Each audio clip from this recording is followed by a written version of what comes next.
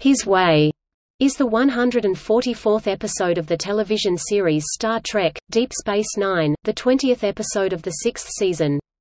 In addition to introducing the character Vic Fontaine, played by James Darren, to the series, the episode involves the relationship between Odo and Kira Nerys. It originally aired on April 22, 1998.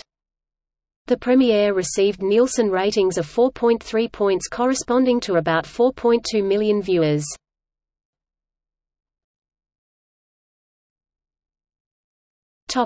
Plot. The crew enjoys a new holosuite program of Dr. Bashir's featuring a 1960s Las Vegas lounge singer named Vic Fontaine, who has been programmed with sentience and awareness that he is a hologram.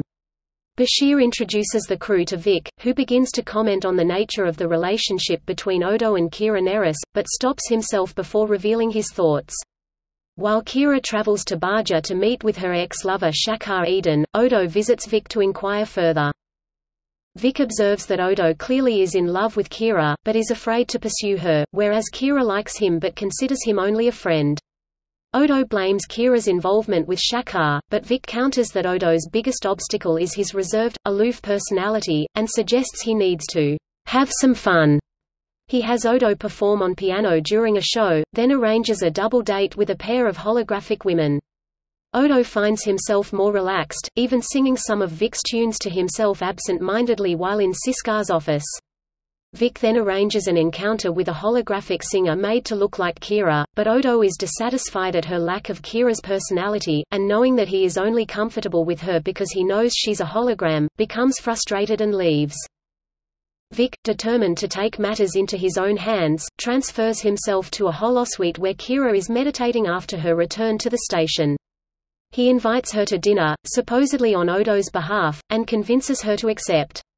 Vic then contacts Odo via the station's comm system and persuades him to come to the holosuite to see a new and improved Kira program. Odo and Kira share a romantic date and a dance at Vic's club, but when Odo reveals he believes she is a hologram and Vic informs him otherwise, Odo leaves, angered and embarrassed. The next day, Odo attempts to avoid Kira in the promenade, but the Major, after telling Dax she has just experienced a moment of perfect clarity, confronts Odo. She insists they need to discuss what happened over dinner, anywhere but a holosuite. Odo asks about whether Shakar would object to that, believing she is still seeing him. Kira tells him her trip was strictly business regarding the Dominion War, and that she isn't romantically involved with anyone. Odo sarcastically asks if she would also like a dance afterward, and a kiss, to which Kira heatedly responds that she might. Odo then declares, "Well, then, who needs dinner? Why don't I just get it over with and kiss you right now?" Kira replies, "Well, why don't you?" And Odo grabs her and kisses her passionately, in front of the crowd on the promenade. Later, Odo stops by the holodeck to thank Vic for his help.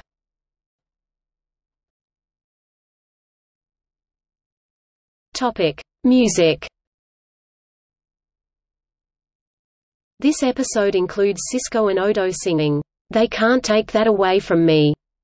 The song originates from the 1937 film Shall We Dance and was composed by George Gershwin. Vic also sings several songs in the holosuite, including a version of the 1957 song Come Fly With Me. The character Lola Crystal sings a cover of the hit 1956 song, Fever.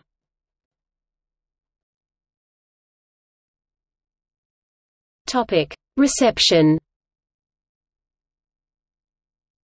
In 2016, Hollywood Reporter ranked this as the 93rd best episode of all Star Trek.